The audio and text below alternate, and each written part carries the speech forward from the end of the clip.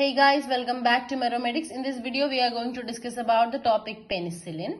So last video, we discussed about antibiotics and its classification. Avada nammal discuss cheyirunnu beta-lactam antibiotics enna classification under lo varunnathana. So aa beta-lactam antibiotics under lo varunnathana penicillin, cephalosporin, monobactams and all. So in this video, nammal penicillin ne patti detail aayittu padikkan povugayana.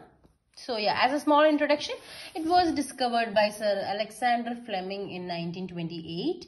It is the first antibiotic to be used clinically and it has bactericidal action. So in the last video, ഞാൻ ബാക്ടീരിയോസിഡൽ എന്താണ് bacteriostatic എന്താണെന്ന് explain ചെയ്തിരുന്നു. കണ്ടിട്ടില്ലാത്തവർ ഓടിപ്പോയി കാണുക. The link will be in the description box. So will start with the mechanism of action of penicillin.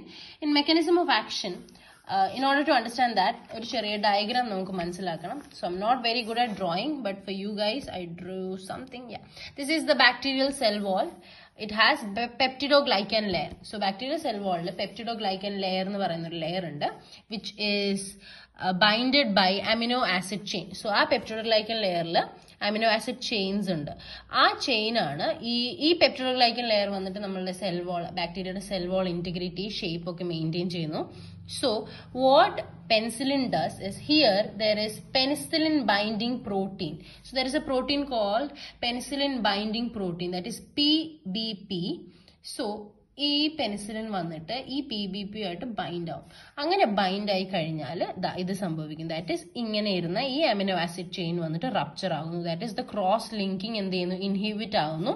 അങ്ങനെ cross linking inhibit ആയാൽ ഈ പിക്ചറിലൂടെ നമുക്ക് മനസ്സിലാക്കാൻ പറ്റും ദെൻ ദിസ് പെപ്റ്റിഡോഗ്ലൈക്കൻ ലെയർ എന്ന് പറയുന്നത് എന്തായിരിക്കും, റപ്ചർ ആവാനുള്ള സാധ്യതയുണ്ട്. And ultimately it will leads to the rupture of cell wall and it will cause autolysis and cell death. So this is the mechanism of action of penicillin.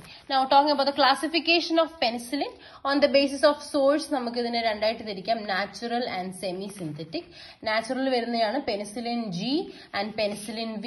Then semi synthetic വരുന്നതാണ്. So ഇത് ഓർത്തു വെക്കാനായിട്ട് just go through the first letter, that is OCDAA, that is OCD, O for oxacillin, C for cloxacillin, D for dicloxacillin, A for ampicillin and another A for amoxicillin.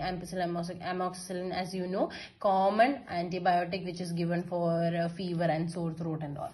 So next is on the basis of resistance to acid. Acid stable penicillins ഉണ്ട്, acid unstable ആയിട്ടുള്ള penicillin ഉണ്ട്. Acid stable വരുമ്പോൾ let's start with penicillin V.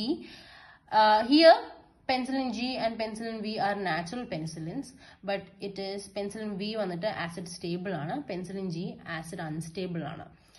അല്ലാണ്ട് OCD, again oxacillin, cloxacillin, dicloxacillin. Then ഇവിടെ അല്ലാണ്ട് methicillin, nafcillin and piperacillin. Next, on the basis of the route of administration, so we know route of administration of medication, oral, parenteral.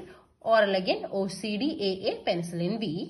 Then parenteral, methicillin, nafcillin, piperacillin, penicillin G. Next, on the basis of spectrum of activity. Based on spectrum of activity, നമ്മൾ ആന്റിബയോട്ടിക്സിനെ narrow എന്നും broad എന്നും തിരിച്ചു. ഇവിടെ നമുക്ക് extra രണ്ട് ആൾക്കാരോട് വന്നിട്ടുണ്ട്, intermediate എന്നും എക്സ്റ്റെൻഡഡ് എന്നും പറയാം. സോ നാരോ വന്നിട്ട് മെത്തിസിലിൻ, ഓക്സാസിലിൻ, നാഫിസിലിൻ ആൻഡ് ഡൈക്ലോക്സാസിലിൻ.